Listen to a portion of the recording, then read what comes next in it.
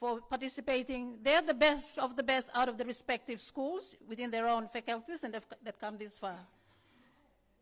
So, but in the end, we normally will have to have those two who will battle out. And the judgment of this is our judges in front of us. So we have distinguished judges. I'd like to also acknowledge Professor Guinea and Mrs. Wilkins. Ms. Wilkins is our Deputy Registrar of Academic, and this is a final service with us. She will be retiring, so it's special for us tonight to have her also. So the distinguished guests, the heads of schools, particularly the heads of those schools who are within the faculties of engineering and sciences are here tonight, and I appreciate your presence. For those online, thank you for tuning in to watch your students participate tonight. And for those alumni elsewhere also, welcome tonight, and we are sharing this moment with you. So with this, I'd like to say welcome to everyone tonight. Thank you.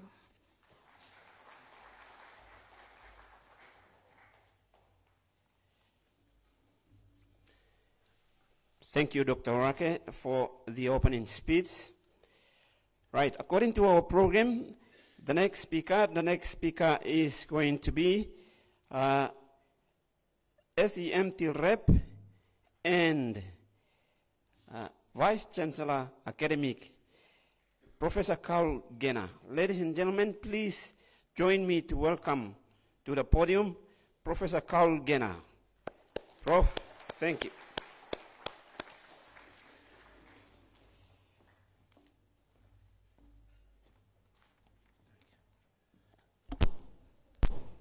Thank you, MC, and good night to everybody. Thank you all for your presence this evening. You are gracing a very important occasion in the academic calendar, where students need to base each other up through the debate process.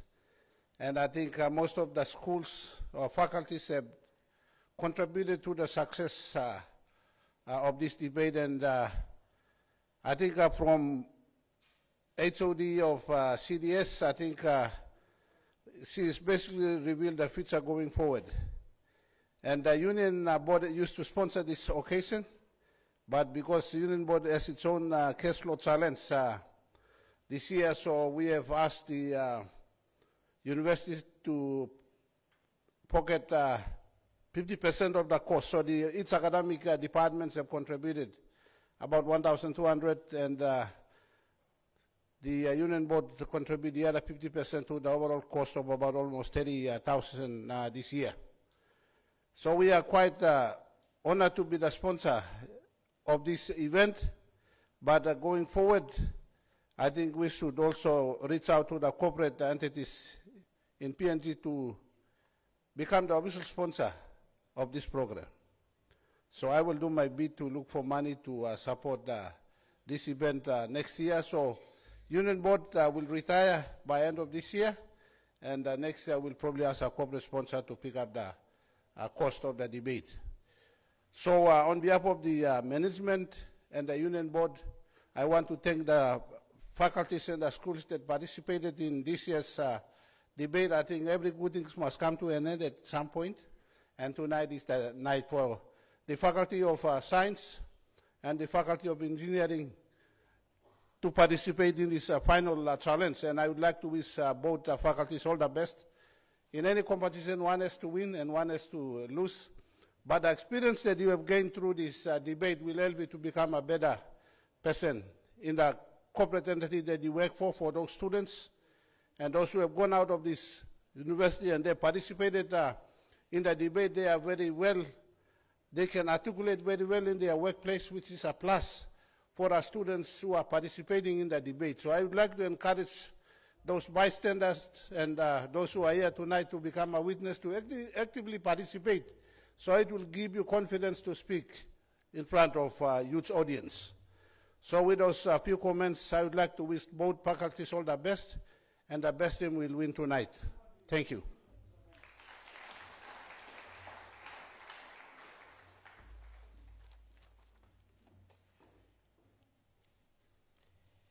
I thank you very much, Prof. Guinea. Right, according to the program, the next speaker is going to be Mr. Sefo, Deputy Chair for 2024 DOC. That will be myself.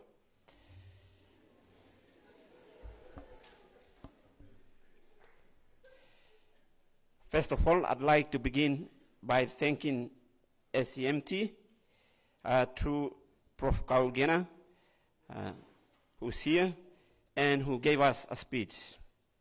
Every organization, they have administration, and somebody has to head. And so he's one of them, and then that represents the SCMT. Thank you very much. Let's give it up for SCMT through Prof. Gena. The next group of people I'd like to thank are the HOS of each of the schools. There are a number of them here. Thank you very much for making time available, HOS, for each of the schools. The two departments, the two schools who are debating tonight, they've got the two faculties who are debating tonight. They have got their HOS. But I understand that some of the schools, the HOS, have been supportive all along during this debate, 2024 debate. So let's give it up for HOS for each of the schools, ladies and gentlemen. Right, the next group of people I'd like to thank is the invited judges. The invited judges and the invited guests. They took up time, they made time available to come here and be the judges. So for that reason, I think we should acknowledge them, and let's give it up for the invited judges. The next group of people I'd like to acknowledge is the debaters. If it wasn't for them, we wouldn't be here. Ladies and gentlemen, please, let's give it up for the debaters.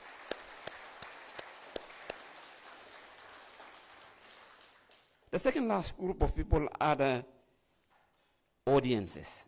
Otherwise, if you weren't there, we wouldn't be hearing the claps and cheers.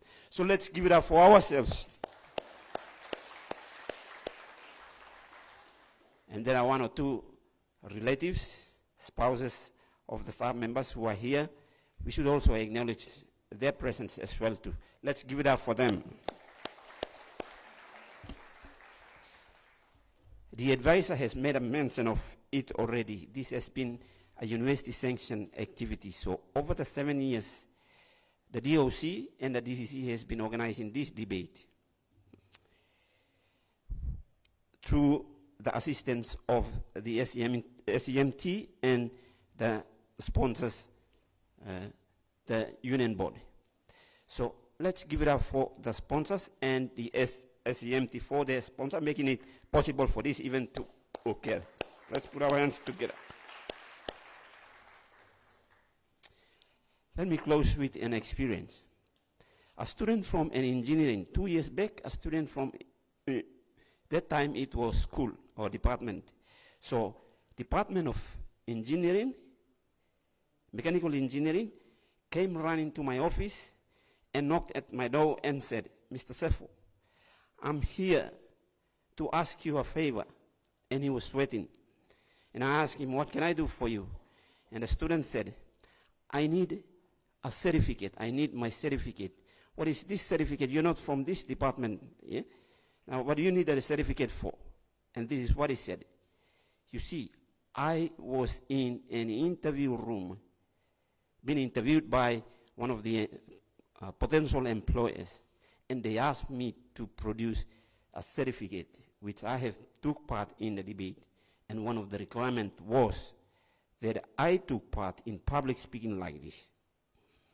And so I asked to the secretaries and told them to provide a certificate. Happened that we have already produced the certificate, and it was there, and no student was interested to come and pick up those certificates. So from there, I thought, okay, so it is very important.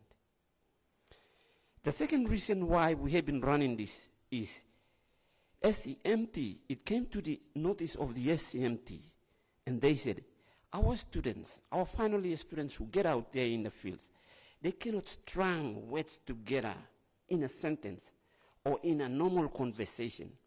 Therefore, I think one of the ways in which we can improve their speaking and their English is through debate. That is the reason why they sanctioned this activity, and for 7 years we've been running this. The second reason is, if you have a look at these debaters, two things they are achieving. Number one, they are honing their research skills. Once they have research, they put information together, they organize them, they come up here and they present them and they argue them in academically professional way.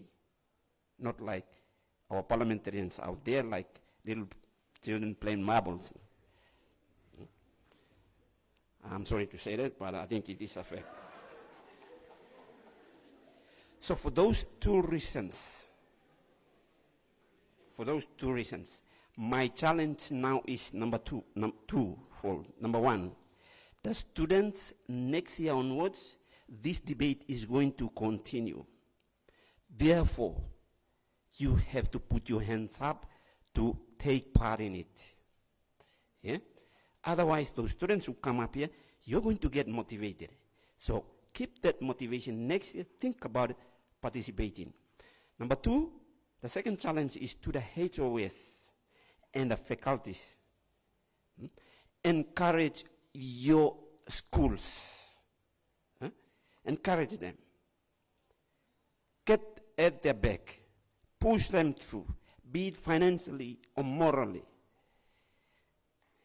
This is university sanctioned activity, and I've already spelled out the benefit of this debate.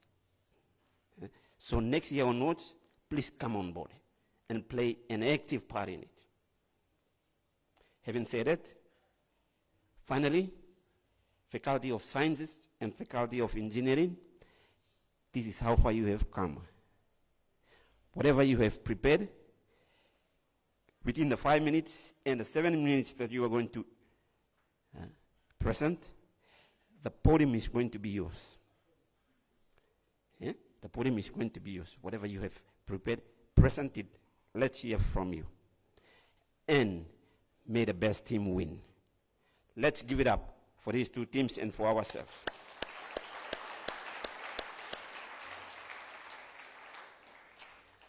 My speech ends on that note.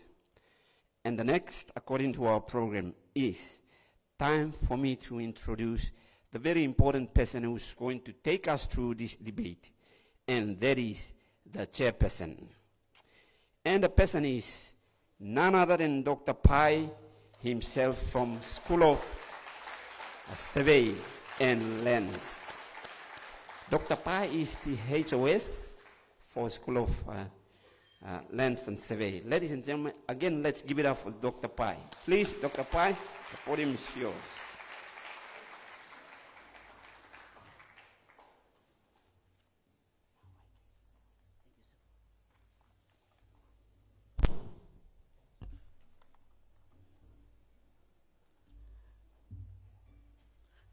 Good evening, and thank you, Mr. Sefo, for a very generous introduction. It's my pleasure to be here again. It is one of the things that I look most forward to when I think of PNGUOT, the confidence and astuteness that students apply themselves in arguing their case. Good evening, ladies and gentlemen. Let me welcome you all to this grand final debate on the motion that Papua New Guinea's academic training and corporate responsibilities are aligned to the dynamic challenges of society and the environment. Ladies and gentlemen, I now have the honor of introducing you to our esteemed adjudicators for this grand final debate.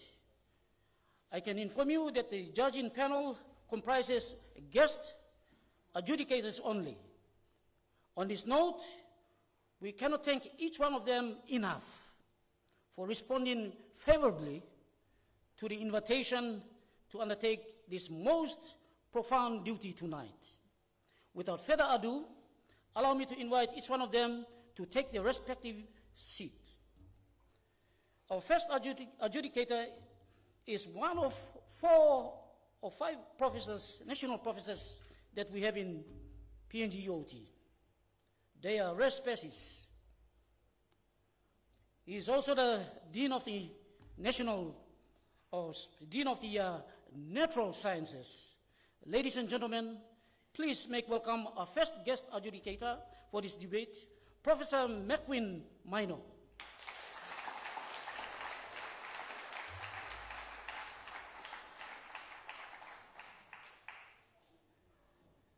Our next adjudicator is a senior member of the administration.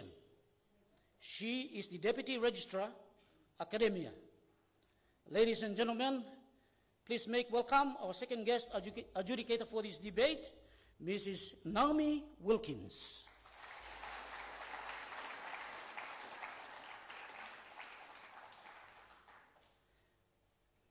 Our last adjudicator is the training officer in the Training and Learning Methods Unit. Ladies and gentlemen, please make welcome our third guest adjudicator for this debate, Ms. Dora Kialo.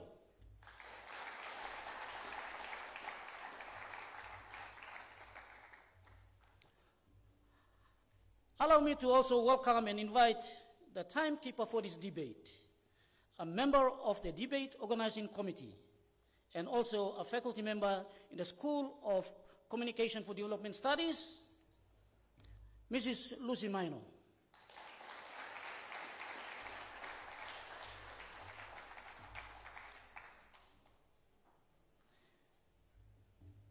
And now, ladies and gentlemen and debaters, please allow me to inform you of the seating positions in this House.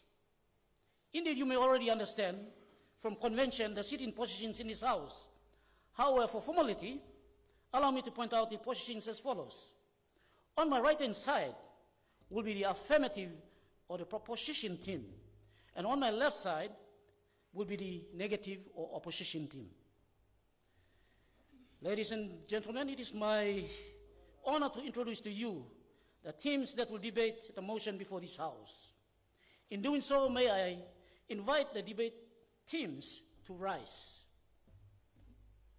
To rise, please, debate teams, rise.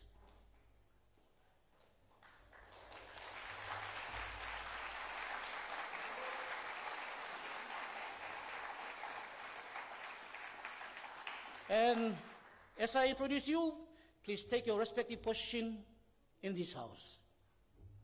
For the affirmative side of the House, it gives me great pleasure to present to you the Faculty of Sciences.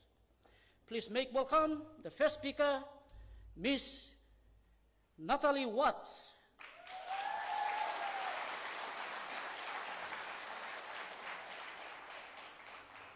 Natalie is a biomedical student. She's in year 3. The second speaker for the affirmative side, Faculty of Sciences, is Ms. Claire-Marie Mission.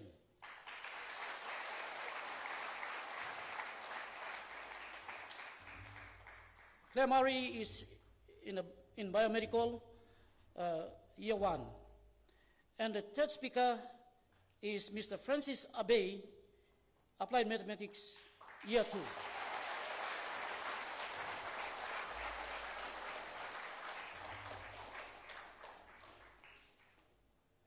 Ladies and gentlemen, arguing for the motion before this House is the School of the Faculty of Sciences.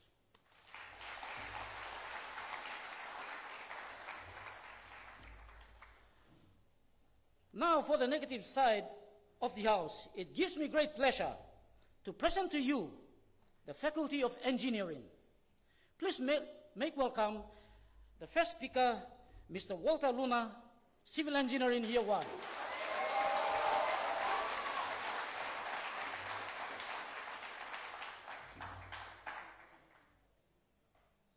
For the negative side of the House, the second speaker, Ms. Shalita Cook, Mechanical Engineering Year 3.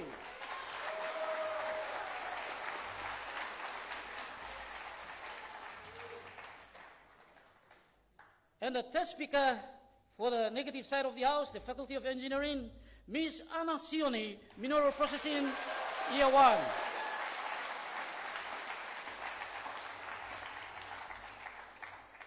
Ladies and gentlemen, arguing against the motion before this House is the School of Engineering.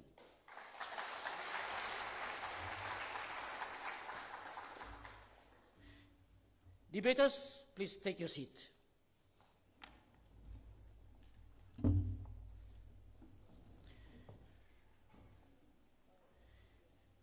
It is now my pleasure to read for you the rules of the debate as they have been given to me.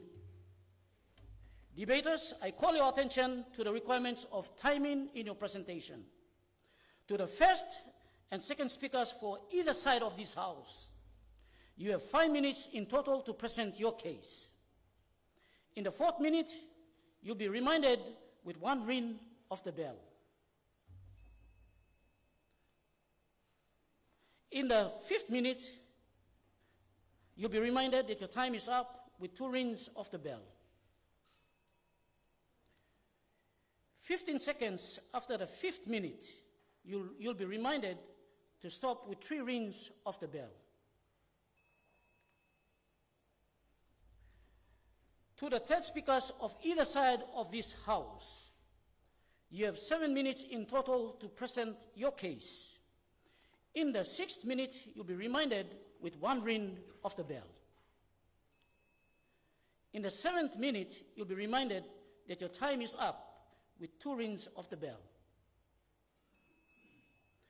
15 seconds after the 7th minute, you'll be reminded to stop with 3 rings of the bell.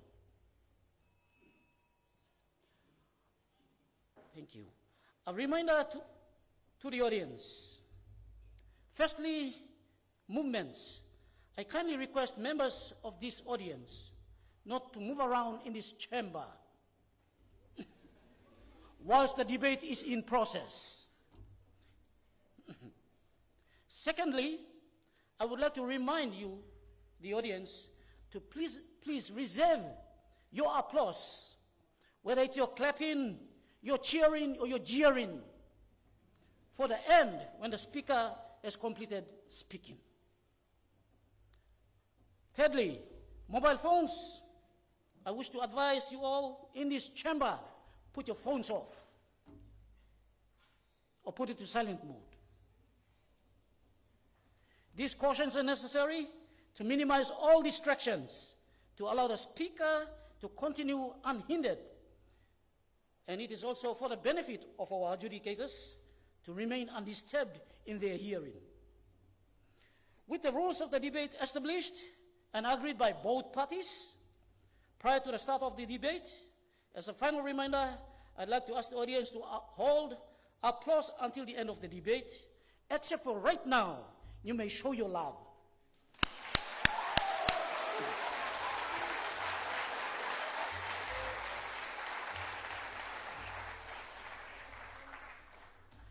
Now that we have cleared all the preliminaries, allow me to remind you of the motion before this House. This House believes that Papua New Guinea's academic training and corporate responsibilities are aligned to the dynamic challenges of society and the environment. And now, ladies and gentlemen, let the debate begin.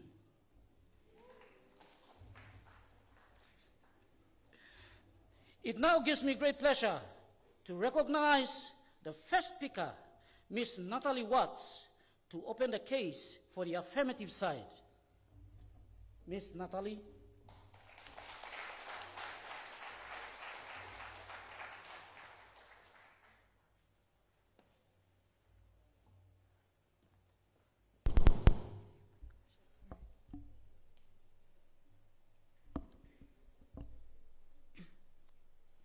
It's the little things that citizens do. That's what will make the difference. A quote by Ms. Wangari Maathai, founder of the Green Belt Movement. Good night, ladies and gentlemen, esteemed judges, timekeeper, chairperson, fellow debaters, and of course the lovely audience. My name is Natalie Watts, and I am the first speaker of the affirmative team going for the motion that Papua New Guinea's academic training and corporate responsibilities are aligned to the dynamic challenges of the society and the environment. Now, as the first speaker, I will be defining key terms and providing examples. My second speaker, Ms. Claire-Marie Mission, will be providing arguments on the social aspect of the topic, and my final speaker, Mr. Francis Abe, will be providing arguments on the environmental aspect of the topic, summarizing our team's arguments, providing valid recommendations, and leaving you all in no doubt on our stance as the affirmative team. Now, the topic can be a mouthful or can be confusing for you all, but allow me to break down the topic into 4 key phrases or terms, which will be defined for clear understanding. The first phrase, PNG's academic training, or academic training as defined by the Kansas University, refers to educational programs, the curriculum, and practical experiences or training provided to students in academic institutions in relation to their field of study. Our second phrase, corporate responsibilities, as defined by the CIPD organization in 2024, refers to obligations or ethical commitments that companies or corporations in Papua New Guinea practice in which not only benefits their profit, but also positively impact the communities and the environment. Examples of corporate responsibilities include sustainable packaging, which can be seen practiced by the Coca-Cola industry, where cans and bottles are recycled to reduce environmental harm. There's also getting involved in volunteer work or charity works in communities. This can be seen clearly exemplified by the Go Green initiative by BSP. Reducing carbon footprint, investing in non-profit organizations, products, or services to social causes, funding educational programs, supporting health initiatives, and so on. Our third key term, aligned, mind you, ladies and gentlemen, the term can have different or various meanings. However, it depends on the context in which it is used in. For instance, the term aligned used in a library context may refer to the arrangement of books in alphabetical order. However, in this context, as defined by the business map, aligned involves ensuring 2 or more entities, for this case, the academic institution and corporation, taking a coherent approach or a specific goal in addressing issues in the country. Our fourth statement, dynamic challenges of society and the environment, are ever-evolving social and environmental issues in Papua New Guinea. According to the United States Institute of Peace 2024 states, and I quote, Papua New Guinea has a good number of societal challenges. These include economic instability, social inequalities, unemployment, poverty, resource depletion, health crisis, and the list goes on. This will be further elaborated by my second speaker. The environmental issues, on the other hand, involves environmental degradation, climate change, waste disposal, pollution, biodiversity loss, and more, which will be further elaborated by my third speaker. In summary, ladies and gentlemen, the topic is highlighting the importance and goal in which academic training and corporate responsibility work towards achieving in their own respective field or practices in addressing the changing changing societal and environmental challenges, hence actively impacting the livelihoods of our communities in Papua New Guinea. To conclude, ladies and gentlemen, the opposing team may have you believe that there are misalignments in the academic training and corporations in mitigating the dynamic challenges of the society and environment. However, let me ask you all this question. If academic institutions in PNG are not aligned with societal and challenges, then why are universities incorporating sustainable development and environmental management curriculums in their institution? Furthermore, how can corporate social responsibility programs run by major companies in Papua New Guinea be ignored when they are actively engaging in environmental sustainability and community development projects? Therefore, ladies and gentlemen, we, the affirmative team, strongly believe without doubt that the Papua New Guinea's academic training and corporate responsibilities are aligned to the dynamic challenges of the society and the environment. Thank you.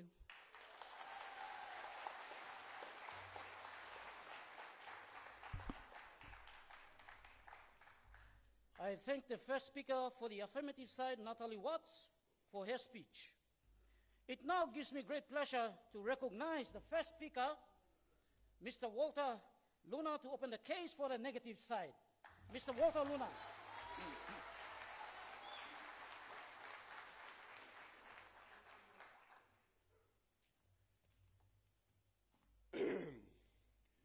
A nation unprepared to stand alone is not ready for the challenges today and tomorrow. A quote by the late Sir Michael Somare. Good evening, Chairperson, judges, timekeeper, fellow debaters, opposition members, and our lovely audience. I, Walter Luna, am honored to be the first speaker for the negative team going against this outrageous motion that claims PNG's academic training and corporate responsibilities are aligned with the dynamic challenges of society and the environment.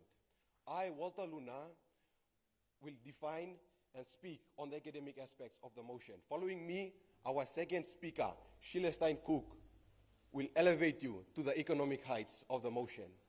Finally, our third speaker, Ms. Anna Sioni, will navigate you through the environmental landscape of the motion. She'll summarize our points, conclude, and make recommendations affirming our stance as the negative team. So according to the Oxford English Dictionary 2019 edition, dynamic refers to constant change. Academic training refers to education aimed at skills development. And lastly, corporate responsibilities is the impact an organization has on its country. Therefore, the motion simply suggests that educational programs and corporate practices in PNG are already aligned to adapt to PNG's ever-changing challenges. So, before moving on with my argument, the opposition speech has left you all stranded in Pluto. Let me be your guide back to planet Earth. The affirmative team had a beautiful storytelling without facts or arguments to back up the entire stance. Defining the motion only is not enough to convince the audience. Moving on. If our academic training were truly aligned with society's challenges, we would purely rely on our local workers instead of relying on local workers. We would purely rely on our local workers, but instead it is obvious that our country is surviving on foreign workers every time a crisis hits. It's like saying no local workers, no problem. Just fly in someone who looks like your favorite actor, Jackie Chan. Take the COVID-19 pandemic, for example. Our local healthcare system was overwhelmed, and instead of relying on local doctors, we flew in over 60 expatriate doctors to manage the crisis. According to the national article titled Manning Issues, Measures to Help Contain COVID-19, these 60 foreign doctors were a quick fix to cover the gaps left by our local healthcare professionals. This clearly shows that our training programs was not enough and is not aligned with the dynamic challenges of society to prepare these local workers for such dynamic challenges. Now, imagine the perfect world the affirmative team envisions, where academic training aligns completely with societal challenges and corporate responsibilities. If so, our courses would change constantly, leaving no time for students to master core industrial needed skills. Students here, imagine waking up each morning to a new syllabus because, challenges changed overnight. In the article, The Global Educational Crisis, published by the Education for Global Development on January 4th, 2022, it was noted that universities in the United Kingdom aren't preparing students for dynamic challenges like unemployment, climate change, and air pollution. So if the UK, a global leader in technology, admits its academic training isn't aligned with its society's challenges and corporate responsibilities, how can the affirmative stand here and claim that PNG, a nation born yesterday, has already aligned? Since we're so aligned, the UK should just send its students to PNG to learn better aligned education. So it seems PNG is the new beacon of progress in the world, huh? Who needs New York City when you've got Eriku and Taraga Market? In conclusion, PNG's academic training fails to prepare our workforce, made obvious by our reliance on foreign expatriates during crises. Therefore, we, the negative team, stand firmly with all our hearts that Papua New Guinea's academic training and corporate responsibilities is not, I repeat, is not, and for the last time, I repeat, is not aligned with the dynamic challenges of society and the environment. Thank you very much.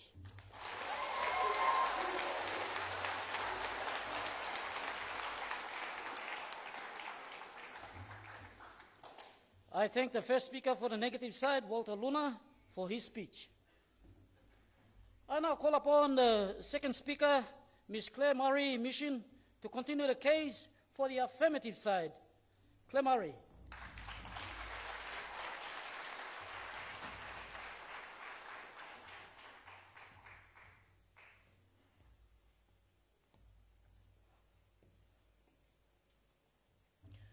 With great power comes great responsibility. A quote by Uncle Ben from the movie Spider-Man. Now, in context to this debate, this quote highlights how those in positions of power, such as academic institutions and corporations, have a duty to address societal and environmental challenges. A very good evening to our lovely chairperson, the distinguished adjudicators, our timekeeper, my fellow debaters, worthy opponents, and the lovely attentive audience. As mentioned by my first speaker, I, Claire Marie Mission, the second speaker of the affirmative team, will be providing examples and evidences that support our stance that Papua New Guinea's academic training and corporate responsibilities are aligned to the dynamic challenges of the society and environment. But before we begin, let us address a misleading statement that was made mention by the negative team. Now, the negative team made mention something along the lines that dynamic changes, that there are constant dynamic challenges, meaning the challenges are always changing, and therefore the current curriculum does not go in line with these dynamic challenges. However, according to the National Department of Education, an article published by the National Department of Education in the year 2022, the reason they have curriculums, the reason for these dynamic challenges is the reason why they have curriculums to support the ever-changing dynamic challenges in this country. Now, with that being said, according to an article published by the Human Rights Watch in the year 2021, Papua New Guinea faces a host of dynamic challenges. And to name a few, we have economic instability, political instability, poor law and order issues, failing health system, a lack of infrastructure, and many more.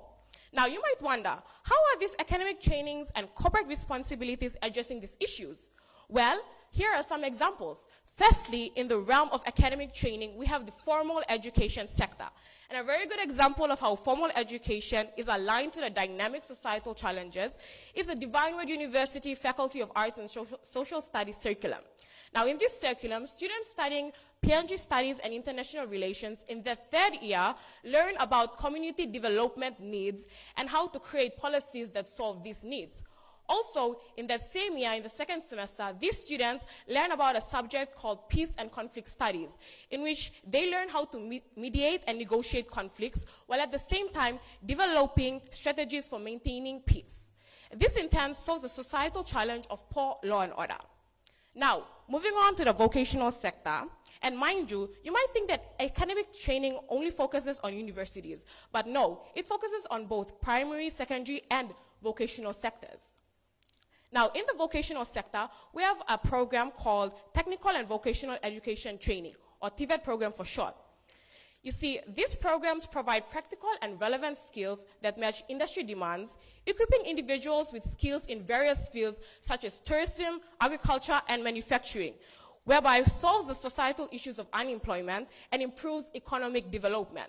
And a good example of this is the Australian Pacific Technical College, or APTC. Now, with that being said, let us move on to the corporate responsibilities realm. In this realm, we have a type of corporate responsibility known as ethical practices. And a good example of this is taken from a brochure published in the year 2022 by the Bank of South Pacific, in which the Bank of South Pacific implemented financial literacy programs to over 160,000 participants across this country. Now, this financial literacy program taught them about budgeting, saving money, and managing debt, making these 160,000 individuals financially literate. Now, to conclude, the negative team would have you believe that Papua New Guinea's academic training and corporate responsibilities are insufficient in addressing the dynamic social and environmental challenges we face. However, these examples overlook the significant progress and ongoing efforts made by the academic institutions and corporations like Divine Word University or TVET programs, and the corporations like Bank of South Pacific. In light of these examples, it is clear that Papua New Guinea's academic training and corporate responsibilities are not only aligned with, but are addressing the current societal dynamic challenges and the environmental challenges we face. Supporting this topic means to recognize and continue to build on these successes, ensuring a resilient and sustainable future for our nation, which in turn supports the whole theme for this debate. With that being said, ladies and gentlemen, it is with great pleasure that we, the affirmative team, go for the motion that Papua New Guinea's academic training and corporate responsibilities are aligned to the dynamic challenges of the society and environment. Thank you very much.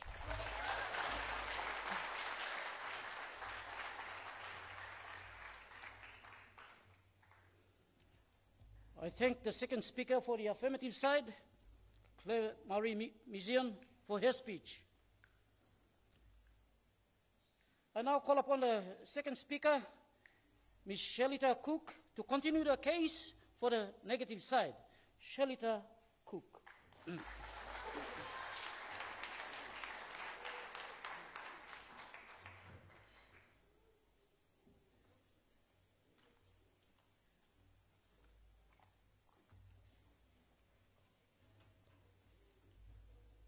In a country where people build homes and settlements, how can anyone say our corporations are prepared for the future? Don Polio, current opposition leader of PNG. Thank you, Chairperson. Good evening, honorable judges, punctual timekeeper, worthy opponents, and the esteemed audience. I am Sheila Stein-Cook, the second speaker of the negative team, going against the motion that Papua New Guinea's academic training and corporate responsibilities are not aligned to the dynamic challenges of our society and environment. As mentioned by my first speaker, I will speak on the socio-economic aspect of this topic. But before I go on to my points, allow me to shed light on the darkness that was bestowed by the affirmative team. Now, the evidence that was presented by the affirmative team is insufficient to support their claim. They mentioned something along the lines of dynamic academic challenges and curriculum updates. The opposition argues that curriculum updates happen incrementally, but data from the 2023 academic audit report reveals that over 60% of the curriculum in PNG's leading university hasn't been revised in the last 15 years. While other countries are rapidly adopting new technologies and methodologies, PNG's education system remains stagnant. In fact, a survey by the PNG Higher Education Research Institute found that 85% of recent graduates felt unprepared for the fast-paced, evolving demands of their industries. This is more than just a slow response. It's a system failure to us. Now, without further ado, let us dive into the pressing challenges that we face in Papua New Guinea. And these are economic downturn and urbanization. PNG has a high population growth rate and an increased rural to urban migration. This rapid growth of the urban population is putting immense pressure on the housing sector, leading to the rise of informal settlements. For example, Morata, it is one of the fastest growing settlements in Port Moresby. As stated by Post Korea in 2023 in an article titled, "The implementation of a national housing policy must be considered before adopting it." It states that the primary goal of the policy, National Housing Policy 1994, is to ensure that all Papua New Guineans have access to decent housing accommodation at an affordable cost by the year 2000. Now, this was 24 years ago, and this policy is outdated. How can we expect to address the challenges of today with a policy that was designed for a different era. Let me share some eye-opening statistics here. According to a research titled Experience of Private Developers published on the National Research Institute in 2023, private developers in Leh, like Leh Berdwing, have built houses but cannot sell them due to the ongoing economic downturn. Trying to align to the urbanization while being hit by economic downturn is like trying to build a skyscraper during a hurricane. If these corporations were genuinely aligned with the market's needs, wouldn't they be adapting to meet the demands of the growing population instead of sitting on unsold properties? Now let me take you out of the Pacific Islands into the United States. On an article published, Housing Crisis in the US, it states that despite having a lot of resources, American corporations still struggle with dynamic challenges like affordable housing, income inequality, and healthcare costs. So if a developed country like the United States, with all its skyscrapers, admits that its corporations are struggling to align to the dynamic challenges, how can the affirmative team claim that PNG, with all its settlements, have its corporate responsibilities aligned to its dynamic challenge? To conclude, if Papua New Guinea's corporate responsibilities and academic training were truly aligned with the dynamic challenges, we wouldn't have housing crisis that even high-income earners can't escape. We would have solutions. We would not have any excuses.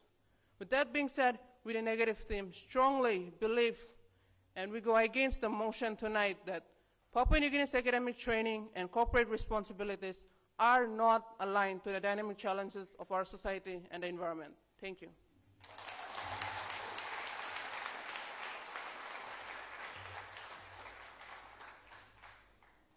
I thank the second speaker for the negative side, Shelita Cook, for her speech.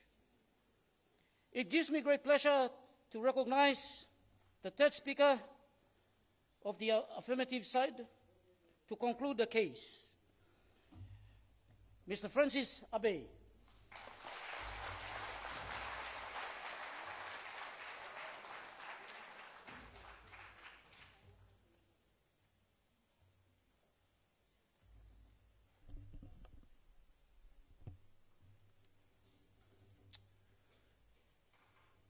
He who has a reason why to live can bear almost anyhow. This was a profound insight by a philosopher, Friedrich Nietzsche, which reflects on what we are debating on tonight. As we, the affirmative team, assert that Papua New Guinea's academic training and corporate responsibilities are aligned to the dynamic challenges of the social and our environment within our society. Good night once again, ladies and gentlemen. As mentioned by the first speaker, I am the third and final speaker for the affirmative team who will be going for the topic and presenting environmental points of argument on this topic, summarizing our stance, and also providing actionable recommendations to help build a more sustainable future for Papua New Guinea.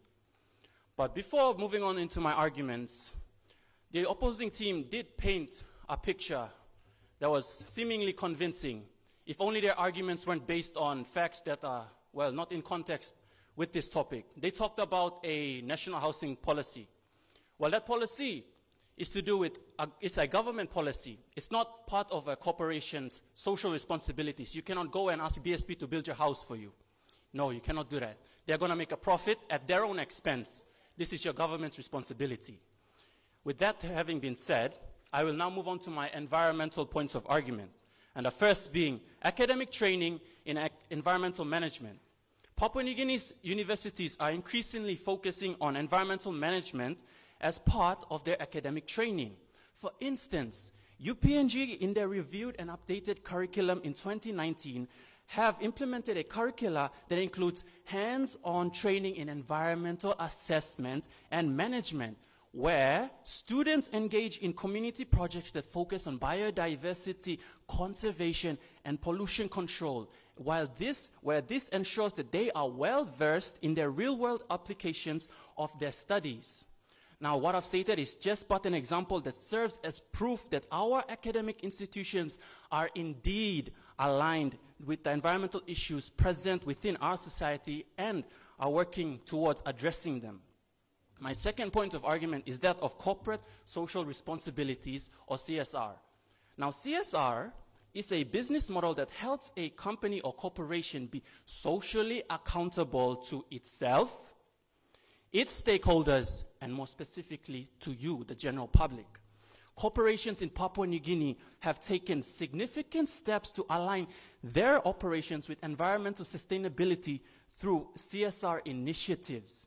A notable example of this is Oil Search Limited, where in an article published by The National on August 25th, 2018, highlighted how Oil Search Limited had established partnerships with local communities to implement waste management programs that have reduced littering and pollution. They have also funded educational campaigns that raise awareness about environmental protection, such as the Environmental Awareness Campaign that took place in the Southern Highlands in the year 2012, and have also partnered with institutions like the National Institute of Standards and Industrial Training to ensure compliance with environmental standards whilst providing training for local workers. Now, how long are we going to keep noticing the problems in our society and not the solutions that are already in play?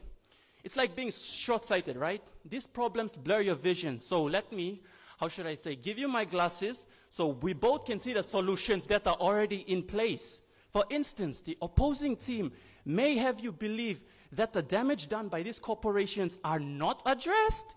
Seriously, specifically the damage done by mining companies. To these criticisms, I respond and we argue that companies like the Barrick Gold Mine, which operates the Pogara joint venture, do adhere to environmental regulations and maintain an ISO 14001, which is an environmental management system that to monitor and mitigate the impacts of the mine, as seen in their annual environmental report in 2020, where it highlights the significant investments made in community environmental initiatives, such as partnerships with organizations like Conservation International to promote biodiversity and sustainable land use.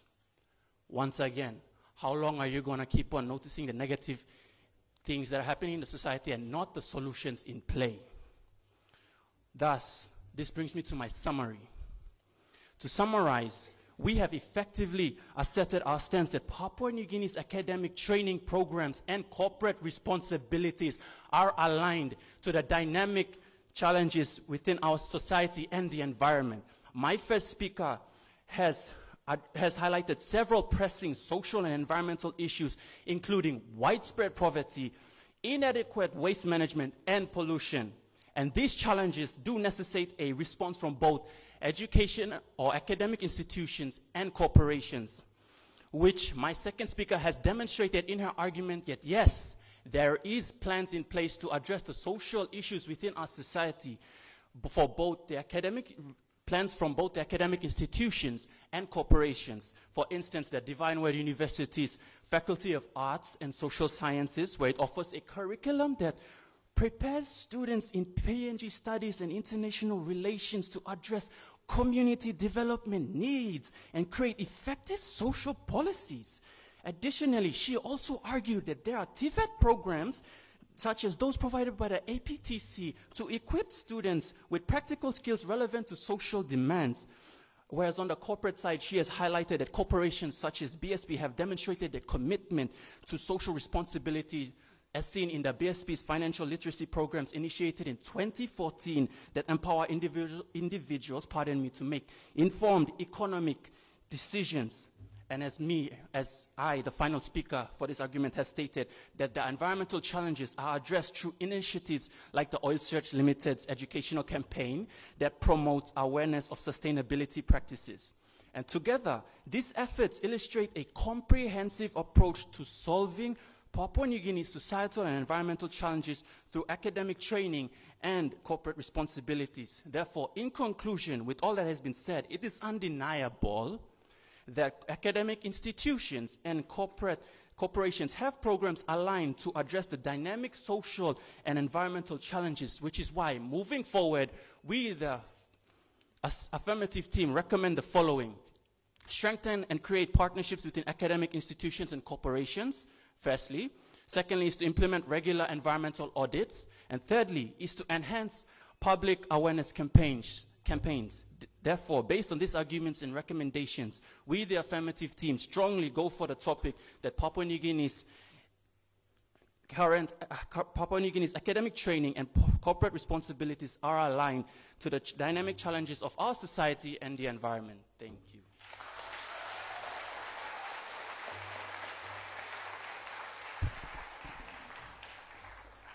I thank the third speaker for the affirmative side, Mr. Francis Abe, for his speech.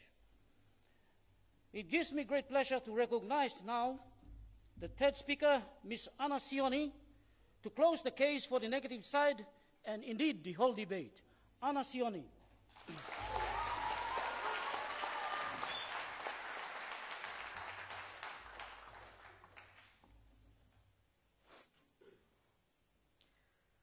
What we're doing to the forests of the world mirrors what we're doing to ourselves. When education teaches us to dig, but not to heal the land, how do we expect to prepare for the future? A quote by Mahatma Gandhi. Good evening, judges, chairperson, timekeeper, fellow debaters, and our esteemed audience. I am Anna Sioni, the third speaker of the negative team. I will address the environmental aspects of the motion, summarize our main arguments, draw conclusions, and offer recommendations that challenge the motion that Papua New Guinea's academic training and corporate responsibilities are aligned to the dynamic challenges of the society and the environment. Before I dive into my arguments, I think it's only fair that we take a brief moment to address the creative storytelling we've just heard from the government. The affirmative team claims that education and corporate practices address environmental challenges. Yet, according to the Food and Agriculture Organization in 2020, PNG lost 3 million hectares of forest between 2000 to 2018. How is that sustainable? Now, let's dive into my crucial points.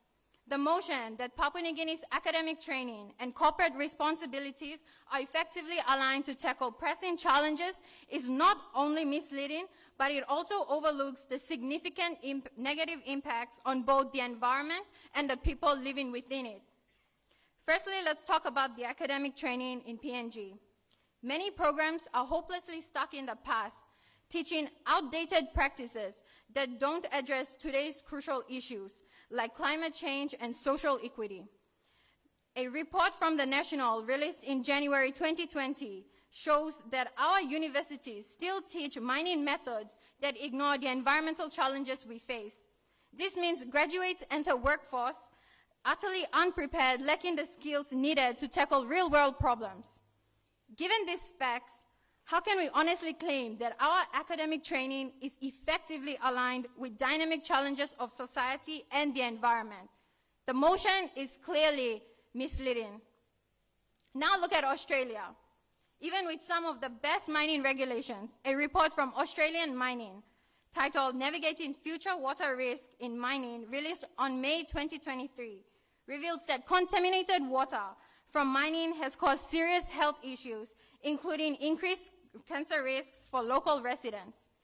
If Australia, a supposed leader in mining technology, can't solve these problems, how can we expect PNG's graduates, armed with outdated knowledge, handle similar or even worse challenges? And if Australia's having trouble, don't worry. Since we're so aligned, we'll send over a fresh graduate from PNGUOT to fix all their issues. Let's be honest about corporate responsibility in PNG. Many companies are laser-focused on quick profits, ignoring long-term sustainability and causing environmental damage. The Oktedi mine disaster is a perfect example, where poor waste management contaminated water and devastated ecosystems. As reported by the Post-Courier on August 9, 2024, communities are left struggling with severe health issues and lost livelihoods. How can we call ourselves responsible corporate citizens when such harm persists in our own backyard. This problem extends beyond just one disaster. Deforestation from mining is wreaking havoc, destroying habitats and threatening biodiversity, jeopardizing the livelihoods of countless communities. A study published in the Journal of Environmental Management by Smith et al. In 2019 highlights that environmental degradation often leads to social unrest. Clearly, our corporate responsibilities are not only lacking, but also misaligned with the dynamic challenges of our environment. The disconnect between academic training and corporate responsibility is a barrier we can't ignore. To summarize, my first speaker discussed how academic training doesn't meet real-world problems, which makes us depend on expatriates. The second speaker took a look at the socio-economic side, emphasizing more on how corporate responsibilities are not aligned to the dynamic challenges. And finally, I talked about the environmental angle, stating the negative impacts this misalignment has on the environment. My team and I brought forward evidence of very developed countries struggling to achieve this motion, while the affirmative team is still claiming that PNG, a politically unstable and underdeveloped country, has already achieved it. How? In conclusion, it is evident that PNG's academic institutions are not adequately preparing future leaders to address these dynamic challenges we face, and corporate responsibilities are falling far short because they're too busy chasing profit. Therefore, the supposed alignment in PNG is far from accurate. The reality is a disconnect that has the potential to endanger our future generation. As a negative team, we recommend the following to minimize the disconnect between the academic institutions and corporate responsibilities. 1, add essential skills like critical thinking, problem solving, and adaptability to the curriculum so students can handle future challenges no matter how society changes. And 2, the government, in consultation with key stakeholders, should review and update the National Housing Policy 1994, as well as promoting sustainable practices that protect the environment and local communities.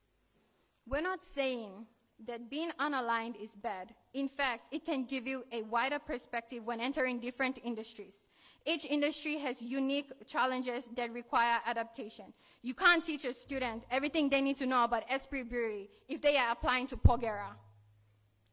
It's like spending years in school, learning how to sail a ship, only to get hired and be told to fly a plane.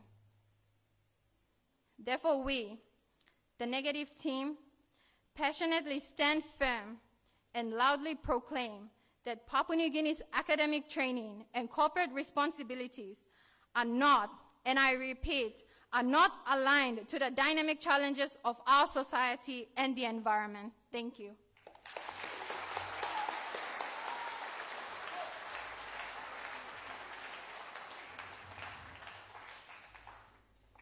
I thank the third speaker for the negative side, Ms. Anna Sioni, for her speech. Ladies and gentlemen, that brings us to the end of the arguments from both sides on the motion before this House. Please join me in thanking both teams.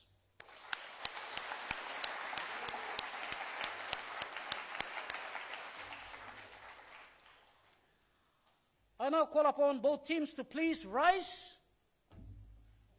Rise. And cross the floor. Shake hands and embrace each other as a gesture of respect and goodwill for each other in this contest.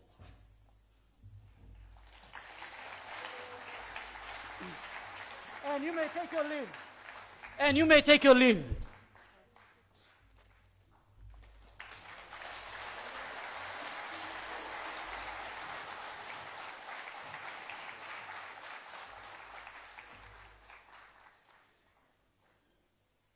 Ladies and gentlemen, I now move for a short recess to allow time for the adjudicators to consider their decision, which will be delivered in a few minutes. Thank you.